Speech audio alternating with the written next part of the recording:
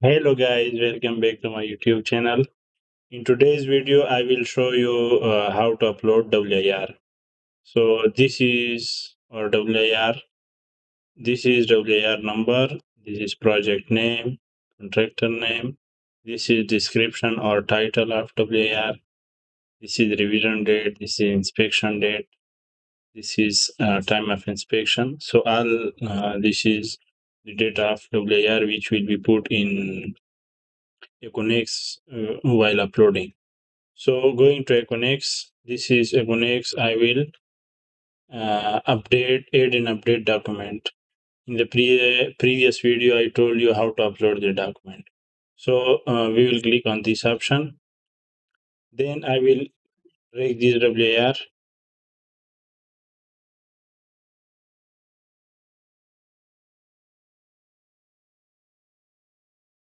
and will put it here.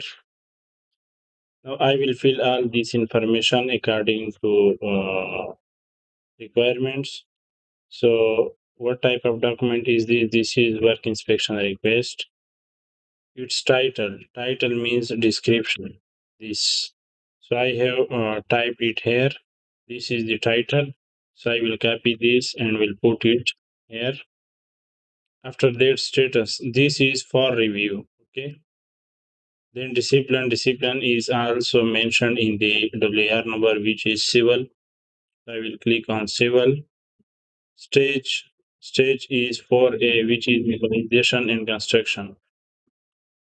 Also mentioned here.